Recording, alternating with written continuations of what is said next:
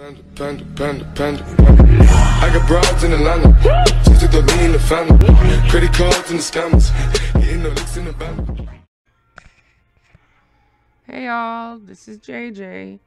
I wanted to take the time to sit here and do the 1 hour whipping chat challenge.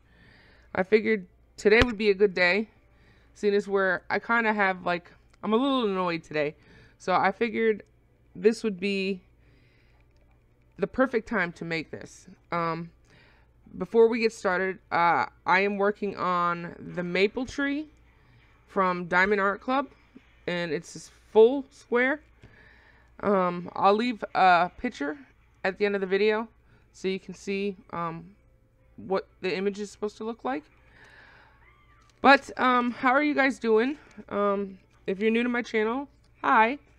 I don't usually make whipping chats, but Miss Coffee challenged us all to do a 1 hour whipping chat, so I wanted to try. I'm not very good at talking to people. Usually I just do my time lapses, but I thought I'd challenge myself too and do this whipping chat. But anyways, I've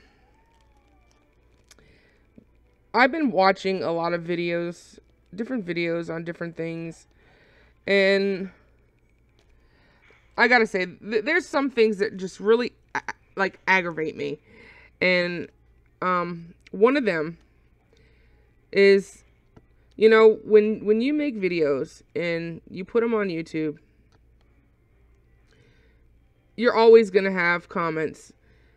You know, I think I've said this before. You're always gonna have comments, be it they be negative or positive. There's always going to be somebody saying something. And I always see people saying, you know, you shouldn't be judging them and blah, blah, blah. But when it comes down to it, whenever you put something out on social media, you're going to be judged. So if you don't want people knowing your business, if you don't want people judging you, then why put up videos? Why make posts that are personal about your life if you don't want people to respond? I never understood that. Never. It just drives me nuts.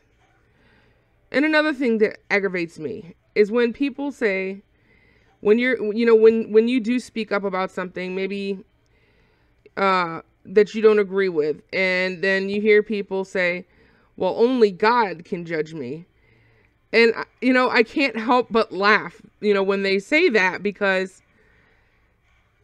you know, being a believer, even though you know, I don't consider myself a good Christian, I guess, because I smoke and I cuss, but anyways, I'm not going to get into that part, but I just find it hilarious when people say, you know, that only God can judge me, because, you know, the last time God's judged people, he drowned everybody. So, I mean, I just find that kind of funny when people say that only God can judge me, because it's obvious that he would judge us a lot harder than what, you know, regular people would. So, yeah, I find that kind of silly and annoying at the same time.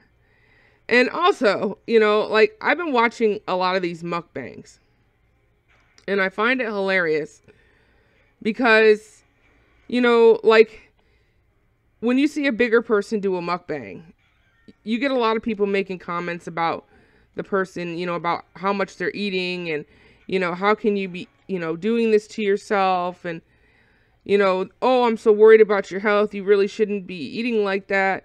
You know, you always see people talk about how worried about the person's health they are, yet they continue to support the person and basically finance the destruction of the person, you know, that is binging on food that, I mean, you know, they're going to die from the amount of food that they're eating. Yet you're continuing to support them, which is bringing funding to their channel that they're going to use to support this destructive behavior. So it's like, okay, just be honest. You really don't give a crap about the person's health, because if you did, you wouldn't continue doing that. You know, I posted on a video because I got fed up with it. I got fed up with seeing people say how much they care, and yet they continue to go to this person's channel and watch this, you know, this person literally eat herself to death. You know, and it's like if a person was suicidal and they were standing on a bridge ready to jump off. You know, it's like if you would go over and try to talk them down, but then you just push them off the bridge. You know what I mean? It makes no sense. Just be honest. You don't really care about the person's health. You're enjoying watching them eat themselves to death. It's like, just be honest. I can't stand it when people are not honest about things. Why does everybody feel that they have to lie all the time? It drives me insane. I just don't understand. You know, and then another thing, when it comes to the whole obese thing. People are always talking crap about people being obese. Okay, fine. Yeah. You know, being obese is not a great thing, and I don't think it should be praised. But at the same time, I don't think that people that are overweight should be treated like lepers, like they're less than anybody else. But at the same time, if you really want to get down to why people are gaining so much weight, tackle the food. I know for myself, it's cheaper for me to eat unhealthy than it is for me to eat healthy. You know, and when you're on a budget and you can only afford so much, you're going to take and try to stretch out your pennies as much as possible. You know, and so, I mean, if people really want to, you know, get down and deal with the whole overweight epidemic, let's start making healthy foods cheaper. You know, getting rid of all the garbage that, you know, we have as far as junk food and stuff. Let's start talking about all the crap that they're putting in our food that's messing with our hormones. You know, that's changing our bodies for the worse, making us sick. It's not just because somebody overeats. Yes, that is part of it. But not everybody eats like that, you know? And it aggravates me. I don't know. There's just so many things that annoy me. And I never get to talk about it. I always keep my mouth closed, you know? And today was just one of those days where it's like, you know what? Miss Coffee wanted a whip and chat. Usually I wouldn't know what to talk about. So why not just, you know, have a little rant about things that aggravate the crap out of me. Because at one point I used to make what I call my little rant videos, you know, and I would just put music to pictures that kind of expressed how I was feeling at that moment. But then the updates with my computer changed and I couldn't figure out how to do it anymore. So I stopped making those videos. You know, another thing. So my daughter, she has been really sick, and because of her illness, she has had to start being homeschooled with a tutor. Now, the tutor knew when she came to the home that my daughter was sick. According to her, she didn't know how sick she was, but anyways, she told the tutor the very first day that she did not want to leave the house because she was scared that she would have problems, you know, because she's got Crohn's and colitis and she's got irritable bowel. So at this point, she can't really control her bowels.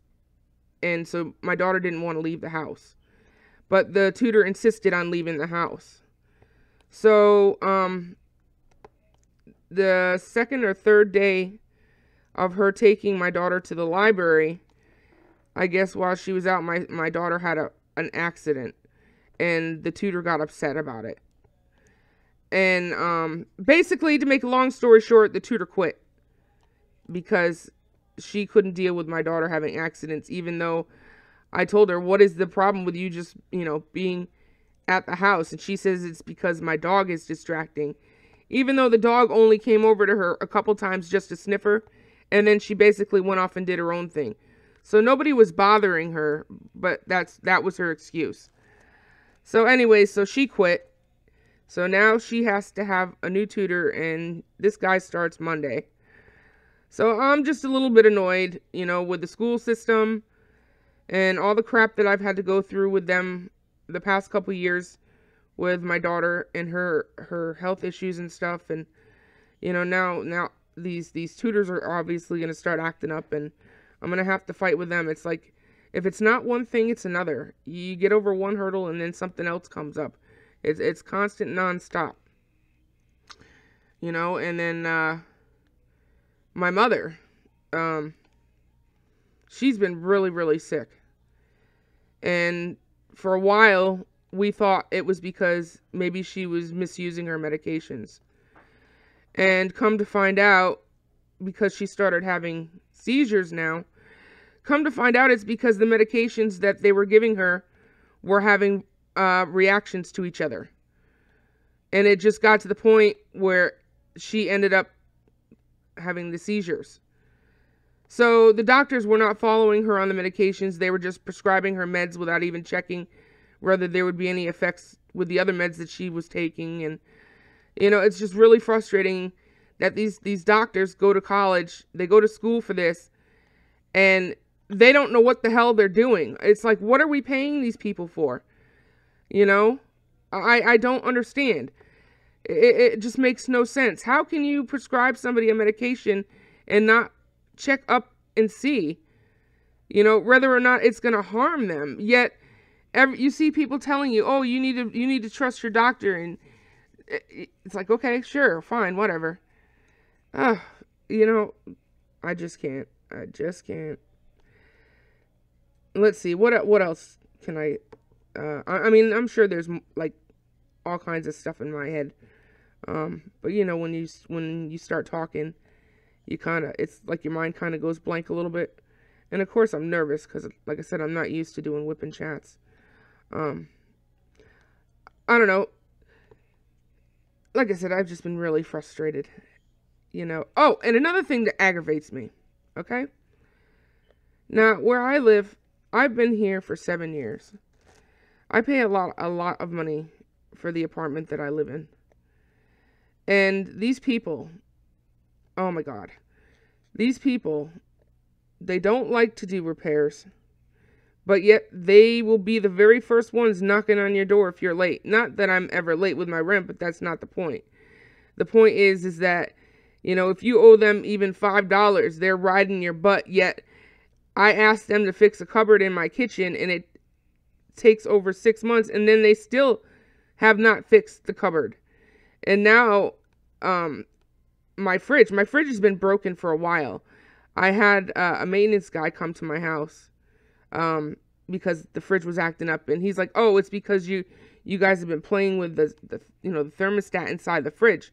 And I told him, I said, nobody's even touched it, and everything down in the bottom keeps freezing, and everything up in the top is not freezing enough. So anyways, he said that it was because we were playing with the dial or whatever. So he basically refused to replace the refrigerator. So now I'm stuck with this fridge. I've been stuck with this fridge for a while. We can't have eggs in our fridge because they freeze. Anything that's liquid, if it's under a certain amount, we can't keep in there because it freezes. Yet they put up a post in the office saying that if you damage your fridge, or if they find that you have broken your fridge, that they're going to charge you $400 to replace the fridge. So it's like, basically they're saying that even though this fridge has been broken, that if I was to go to them and tell them I need a new fridge, that they're going to charge me $400 for a fridge that I've been telling them has been broken. And they've done the same thing with like the plumbing, okay? I've been having issues with my bathroom plumbing, where my bathroom sink my bathroom sink is basically unusable. If you put water in it, it will not drain out. And my tub, there's problems with the plumbing in my tub. The handles get too hot. So they're saying that, if you mess up any of the plumbing and stuff, that they're going to charge you for it, basically, if they have to come in and fix it. So, I don't know. I'm just aggravated because I want to move so bad. Yet, you know, looking at some of these like apartments and houses and stuff that people are renting, you know, they're asking like for instance, okay, I got really discouraged because I thought I found a really nice apartment for me and my girls. It was $1,000 a month. It was a 5-bedroom. You know, it had a washer and dryer, it had a fenced-in backyard for my dog. But they had an income requirement that you have to make 3 times the amount of the rent. So basically, I'd have to have an income of $3,000 and more a month just to be able to qualify to live there. You know, and then when you want to get an apartment, they're asking for like 2 months security plus 1 month's rent. It's like, if you're low income, where are you supposed to come up with this kind of money? You know, I don't know. It's just frustrating because you want to do better for yourself. You want to make changes, and it seems like no matter how hard you try, there's always something,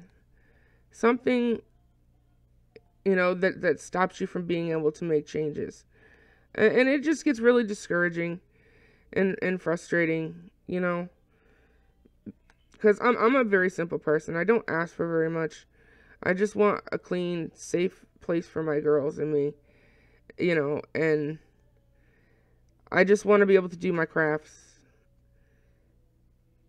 But yeah, I mean, that's basically my little rant there.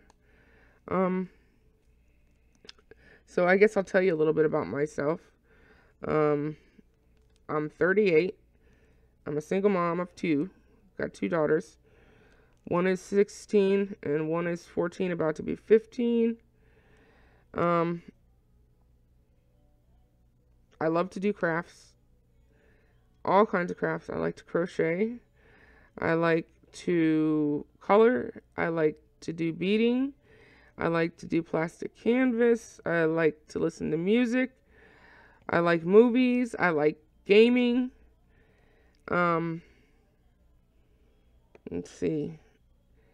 My favorite food is Chinese food, even though Chinese food does not like me. My favorite sweets are, let's see, if I was going to have a sweet. I like caramel. Anything with caramel. Let's see, what else? What else? I don't know. That's all I can think of at the moment. It's not exactly an hour. Wow, that's only 17 minutes. I've done a lot of diamond paintings. This last year, I did the Great Wall. That was my mega DP for last year. This year, in 2020, I want to pick another project to do.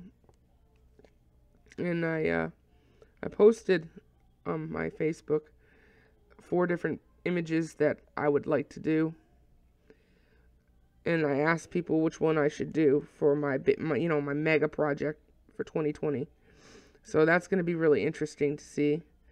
And I'm sure I'll put some videos up of that when I decide which one I'm going to do.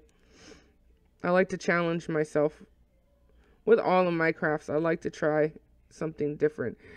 And I gotta say, I do have a really bad addiction to crafting. It's like the more crafts I learn, the more I want to learn more. And yeah, I'm becoming a craft hoarder. But I think that a lot of us probably are craft hoarders. I mean, that's just kind of how it is. You know, you can't just do one craft. You gotta do them all, you know. I'd like to at some point, I think would be a really cool challenge for myself is to do a heat for my diamond painting. I just don't know what the whole process is in that. I don't completely understand it, but that is something that I would like to do. Let's see, what's next? 8:23. Okay, so we'll do this one next. So, what are some things that really annoy you guys? That you can't really stand, that really get on your nerves? Because I'm sure I'm not the only one. And you know, if I do think of other things, I'll kind of throw those in there. Because my mind kind of went blank a little bit. I had an idea of what I was going to talk about when I started recording. And, yeah, my mind just totally went blank, pretty much. So now at this point, I'm just rambling. And, of course, everybody's going to think I've lost my mind because I'm talking to myself. I have made some really good friends on YouTube, though. I really enjoy watching you guys' videos and, you know, seeing all the different projects and stuff that you guys work on. It inspires me, and I really enjoy just seeing all the different crafts. And it's nice to have people that get as excited about crafting as I do, because, like, when I talk to my family and stuff, I know they appreciate this, you know, the crafts and stuff that I do, you know, the gifts that I make for them, but I can feel that they don't get as excited about it as I do. So it's nice to have like-minded people that get excited about crafting like I do. It just makes it so much more interesting, you know. And I try to get, like, my family and stuff into doing the crafts and stuff, but yeah, that never lasts very long. I managed to teach my 16-year-old how to do some crocheting. I taught her how to do chain stitch and single crochet. That lasted for a few minutes, but then she kind of stopped doing it. My little one, I keep trying to get her to diamond paint with me. She keeps telling me she wants to. I got her own paintings, and she still has yet to touch them. Then she says, "Mom, I wanna do paint by number." So I'm like, "Oh, okay, fine, cool." She's like, "Yeah, I'm feeling inspired." I'm like, "Well, that's great. I love it that you're feeling inspired." So I buy her a paint by number. And do you think she's touched it? No. It's still sitting in the box next to me. You know, it's funny because she's always inspired, yet every time I get her something, she doesn't do it. So I'm like, oh boy. Kids, man, they definitely keep you on your toes. There's never a dull moment, you know, and nobody could have prepared me for this whole parenting thing. It definitely takes a lot of patience. And, you know, for me, a lot of praying. Sometimes it's like a constant nonstop, because some of the things that come out of these kids' mouths, man, you know, I think back to when I was growing up, and if I would have said some of the things to my mom that my kids say to me, ooh, I probably wouldn't have had any teeth left or a butt left by the time she got done whooping my ass. So, you know, it's just funny. Forgive me, guys, that my dog is barking. She seems to think that she's got to bark at everybody that comes in the hallway. Even though she knows who it is, she's still got to bark at them, because that's just what she does.